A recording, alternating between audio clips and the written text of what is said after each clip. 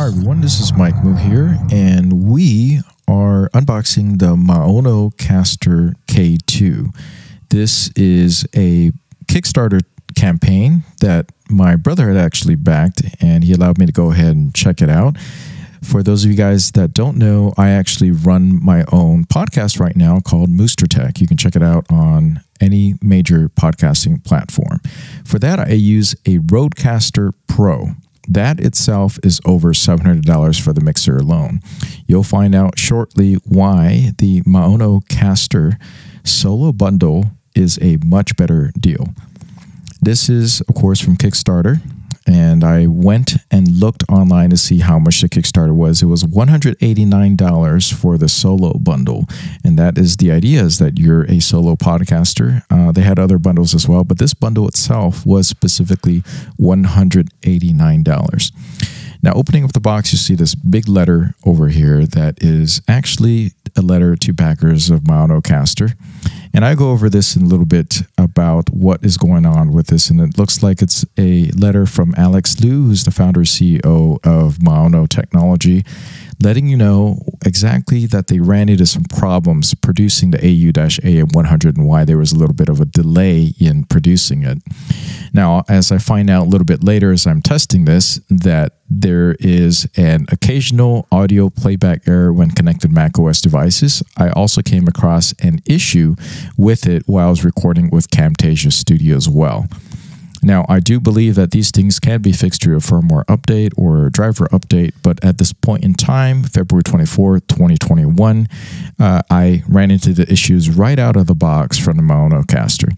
Now, if I had my PC here, I can go ahead and try to load up a new firmware, but I wasn't able to test that as of today, February 24th. Now, if anybody viewing this finds out later that they do get it or get the fix for it, firmware fix for it, so that there's no audio issues with macOS, please do let me know. My other video is actually recording samples from the AU-AM100 mixer and the microphone kit that they actually provide. This is a generally nice overview of what's going on with the unit. Now, the way I used it, and I didn't actually stream live, but I just connected the USB-C to A cable. Actually, I used the USB-C to USB-C cable to my MacBook Pro M1 kit, and I used that to record the audio samples in a subsequent video that you should check out. Links down below for that. Now, this is a pretty full-featured kit, particularly for the price. Now, this retails $200. The Kickstarter, of course, is this kit right over here, which I do believe will retail $300.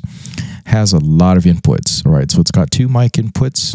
It also has input for your cell phone in order to allow you to play back sound effects.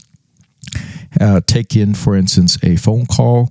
If you're doing a live podcast, you're going to take a phone call, or you're going to do an interview over the phone as well. Allows you to connect instruments in here, and it's all through 1/8 jacks, which is really good for people who are just starting out and you don't have a lot of audio equipment going on. You got a lot of you got a lot of 1/8 jacks, and they also give you 2 1/4, as you'll see later, 2 1/4 to 1/8 adapters. Now, none of this makes sense to you. Don't worry about it. Pretty much, they got you covered for most things. The exception is that you're going to need something to connect your cell phone to, because a lot of cell phones these days do not actually have a 1/8 or regular headphone jack adapter. They've just started removing all of those. All right, so this is the kit. Of course, this is the MaonoCaster Solo Bundle, and labeled the K2. As you can see, the mixer is actually a lot smaller than you would think. It's nice that it's portable, and this plays in because it also has a built-in battery pack.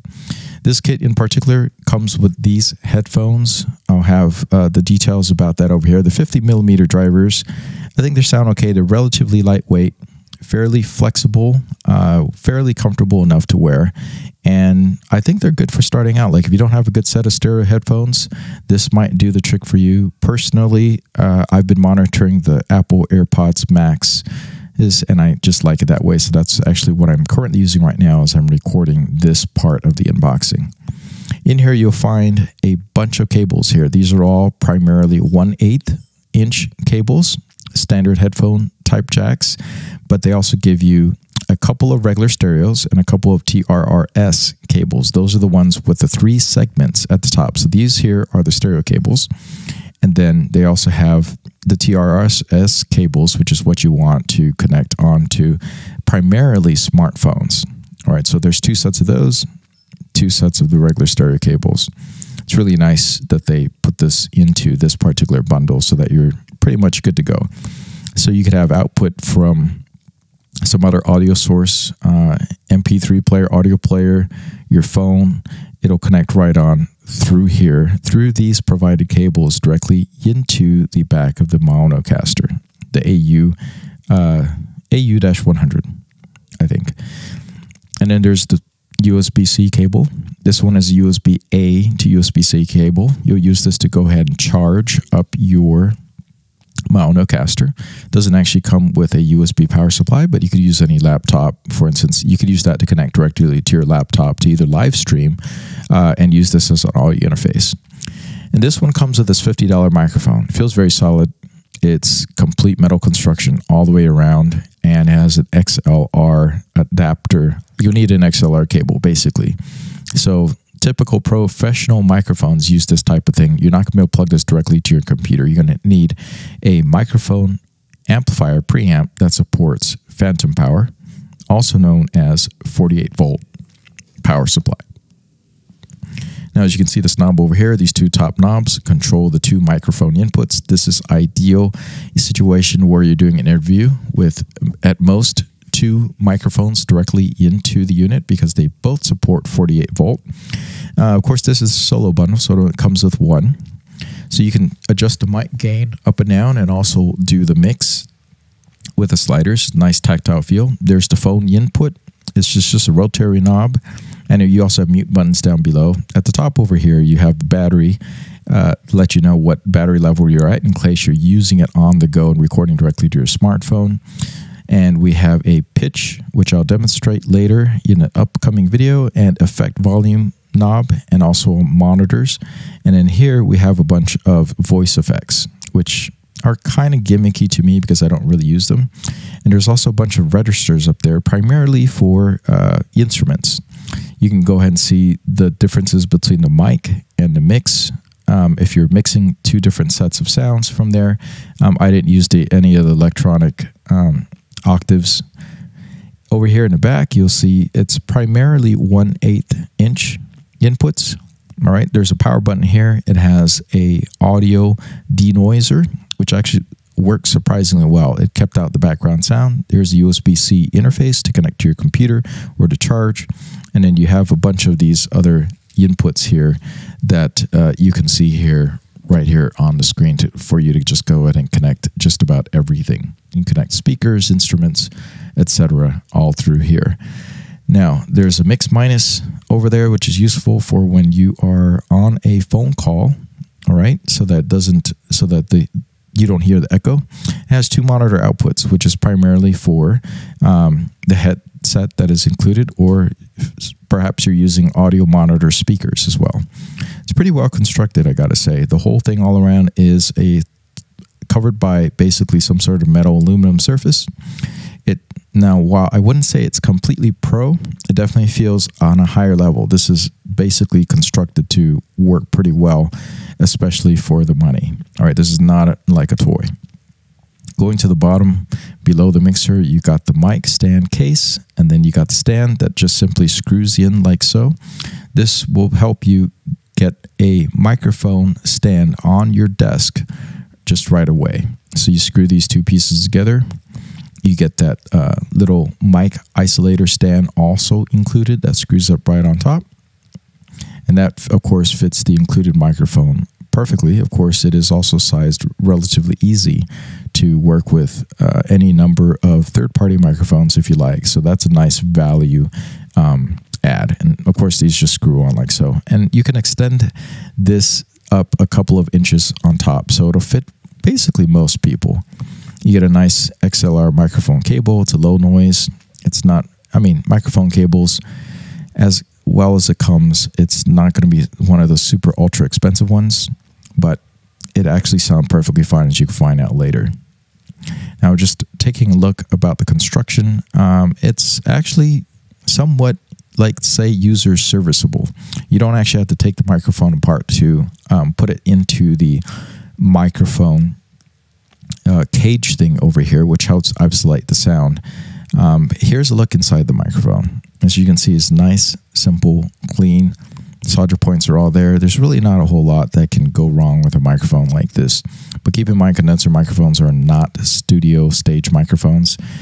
They actually do tend to pick up a lot of noise around it, which is why the mixer has a denoise function, which has active noise cancellation. And, you know, it works pretty well. You'll see in my subsequent video that the sound quality coming out of it is, of course, directional, so that if you just point it towards one direction, it'll try to pick up the sound from its cardioid pattern, so it'll pick up one direction and reject the others. This one here, though, is an omnidirectional microphone. This is a nice little value add. I didn't expect this into the package since this is the Solo Bundle, but this is a cardioid this is an omnidirectional microphone that can plug directly into your smartphone in order to use as a microphone. Yeah, another third-party microphone.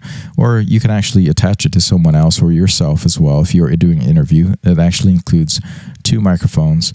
This one clips directly onto the chest, or basically the shirt of the other person or yourself. And it can plug it right into mic 2 if you want to. There's a nice little windscreen.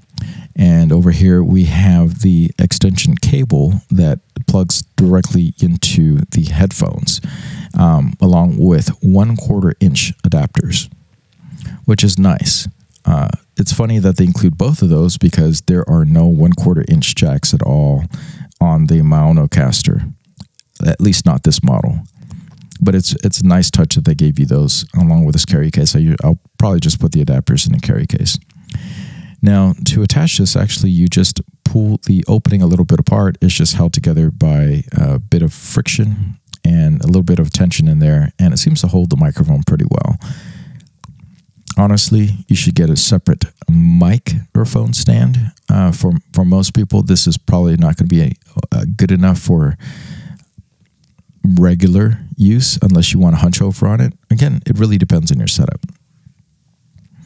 Now over here, you just plug in USB-C cable, and as you can see, there's a little bit of a charging light. It's red over there to indicate that it is charging, and that actually goes out when it is completely charged. Powered on, you just hold down the power button, and it turns on. You just hold it down for a couple of seconds. Likewise, you do the same thing to turn the unit off. These little pads all light up to indicate when they've been pressed. And as I will find out later, that a lot of the sounds that are noted in the user guide and in the user manual are actually not preloaded in this Kickstarter version of the MaonoCaster, and you'll actually need a Windows PC to load that stuff on there. But the sounds are included. They're just pretty much generic sounds. And if I can see a list of what they are, I will put them here on the page itself so you can see what's included. Of course, using the software, you can go ahead and load up your own sounds or music. For instance, introductions, change the applause sounds, change whatever. I think they have a cricket sound in there as well. But generally, when I'm podcasting, I don't use this. I can see that if you're a gamer, there's stuff in there that you might want to go ahead and change just so you could press the button. And, you know, some cool little fun little sound effects. Now, you can operate this solo by itself if you want. But for my testing, when I did the recording, I actually connected directly to my Mac. And again, there are definitely some issues right out of the box of the Mac OS, at least in this version. Maybe subsequent versions, when they sell the new updated versions, and then they've already loaded a new firmware. I think these are just the Kickstarter editions and such. The reason why I actually ran into some of the issues. That concludes this unboxing. Stay tuned for a demonstration of this entire kit with sound samples. This is what happens when I turn on the female sound. This is the male sound. And this is the robot sound.